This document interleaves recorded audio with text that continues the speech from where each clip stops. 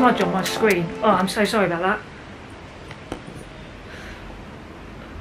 I'm going to have to sort that out later. Hi, I'm Hayley. I'm currently the Vice President of Baptist Together. All my life. No, I'm not. I keep saying Vice President. I'm the President of Baptist Together for 2022 and 2023. I'm also one of the regional ministers in the Northern Baptist Association. But today is a full-on presidency day as I am in Spurgeons College. Spurgeons College was the place where I trained many years ago, and I'm hoping, praying it's a different place because I hope things evolve and move on. But today I'm speaking at chapel, and I think it's fair to say that when I was here, and I graduated in 2011, if we'd taken a straw poll of people who would be back preaching in chapel as president, it wouldn't have been me. But this is how God works. So let's go and hang out with the students at Spurgeons College.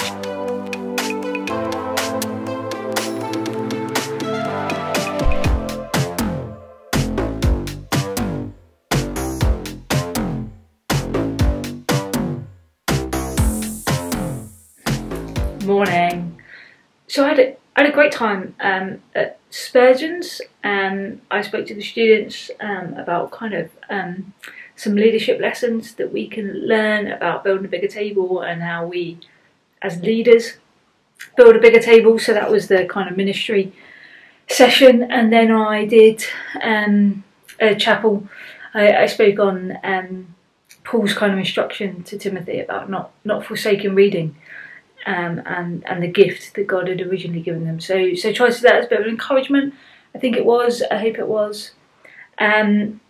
Then I've just been like on Zoom and meeting with people, arranging stuff. What's so good is, so we announced the new roles of people working in the NBA, which is really exciting. They all start in January.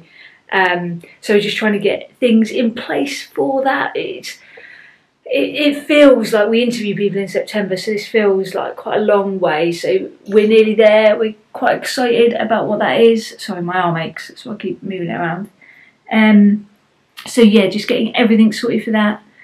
We also announced that Graham and Mari McBain are moving up as pioneer ministers, community ministers, and they're starting in January. So trying to sort out housing and all of that jazz. Actually, they're sorting out housing. It's not really my stress, but I'm just doing a bit in the background, which is good. Yeah, and today I am, as you can see, I'm not even in a Premier Inn. I'm definitely not at home, but I'm not in a Premier Inn for a change. That's a bit weird, isn't it? So I am in a travel lodge. Yeah, the floor is pretty grim actually. The carpet is grim. But I'm here all collared up, all looking smart, because I am representing Baptist Together at the Remembrance service at the Cenotaph. So I'm not a big one for kind of the ceremonial kind of stuff, and those of you that follow me on social media that know me know I'm definitely not a royalist. You know, nice people, but it's not my bag. But today is the one that is a real honour, because it's not about the politics, it's not about all of that stuff. It's just about remembering those, and whatever we feel about war. Today is not the day to discuss that. Today is the day to remember. So I'm not going to take my vlogging camera because I've been quite specific about like no bags, nothing like this. So I've got my phone, so I'll try and capture what I can. And I've got to be there. I've got to clear security by like 10. So it's just before 9, so I'm going to head off and do that. And yesterday, because I came up to London yesterday, I managed to catch up with some mates, so that was really nice. You can see some bits of that on my social media. But yeah, I'll try and film what I can on my phone. Yeah, let's go to Remembrance service.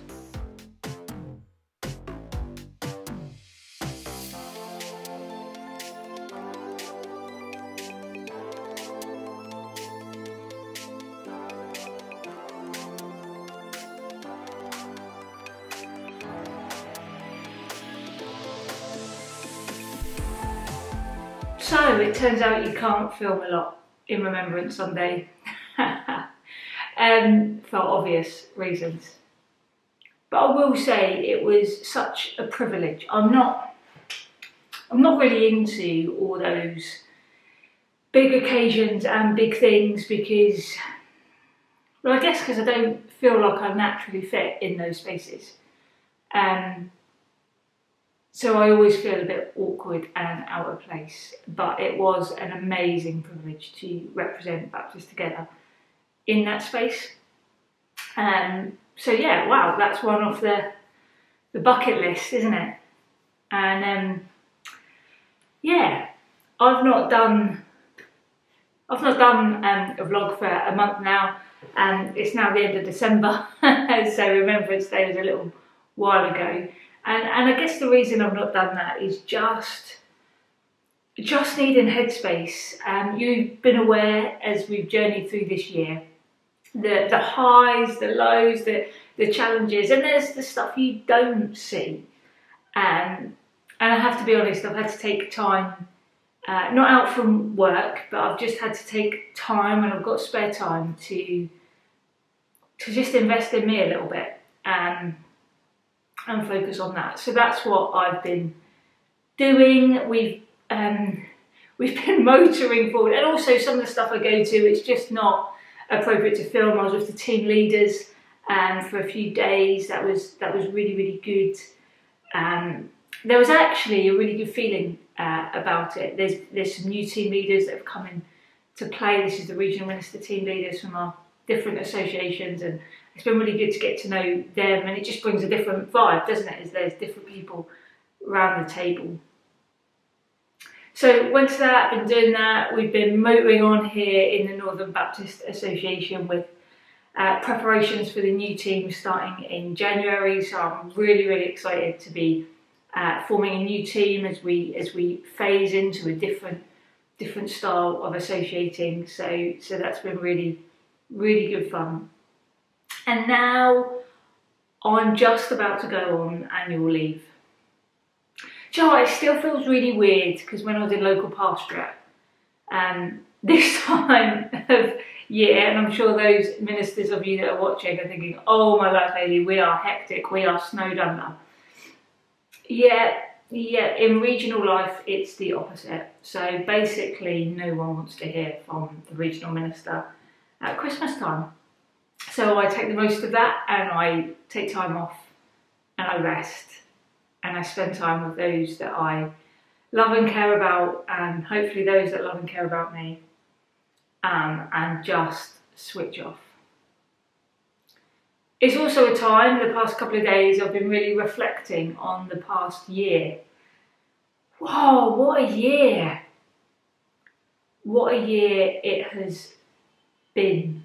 We started off the year, if you remember, I kicked it off pretty much in Centre Parks, taking time out with mates because I knew something big was going to happen as I presented the report to the trustees in the Northern Baptist Association of what I heard and a couple of proposals of how we could move forward. Move on from that, we now have new trustees. And we've got some new set of vision and values. We've recruited a whole new staff team. I've been representing the Northern Baptist Association at a national level. So that's just association life. And that's all in the midst of trying to care for ministers and churches and everything else.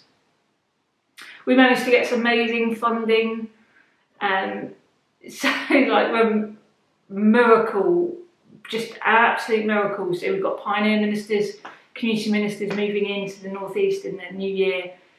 So it's all go. It's all in association life.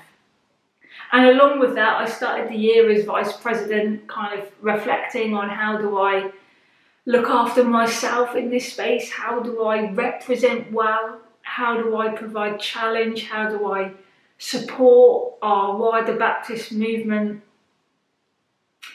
So being in national events in May, I was put into place as president for the year. And that, I just cannot believe the privilege I have. I have an amazing privilege to travel around our Baptist movement and see and hear all the great things that you basically are doing. The challenge of that is I often come across the negative side of our life as Baptists together, as we wrestle with theology, as we wrestle with our preconceived ideas, as we learn to walk with each other in different ways.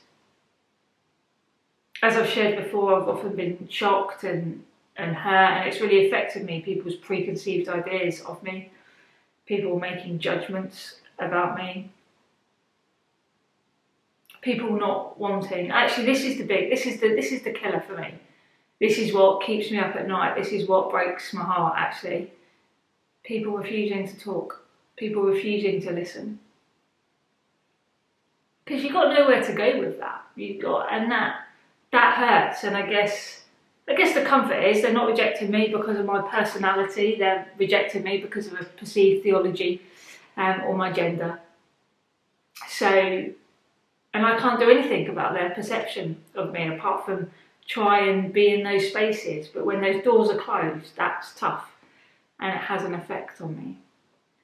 I'm massively supported by the team at Baptist Together, especially all those that make up the Faith and Societies team. I love you guys. So yeah, thank you. Thank you for being with me this year as we've vlogged through it.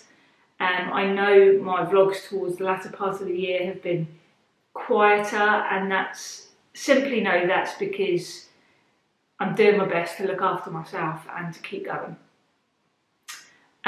But thank you for all your prayers, thank you for your support. I'm really excited to share more with you next year. But I'm going to check out now until January.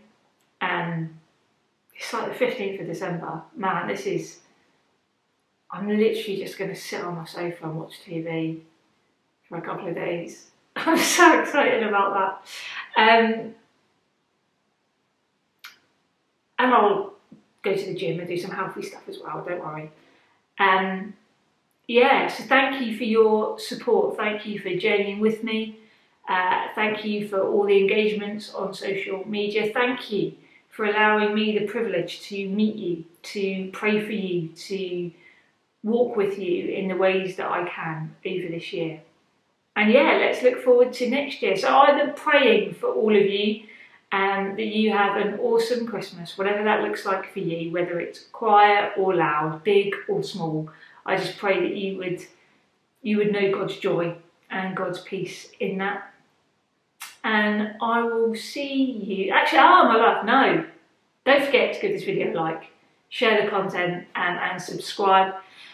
If you do subscribe, that is awesome. And if you do like, that's really, really helps out the channel. So please do those things. I'm going to rest and then get back in the vlogging at Sophia in January. So you guys take care. You've been you, I've been me, and I will see you next time.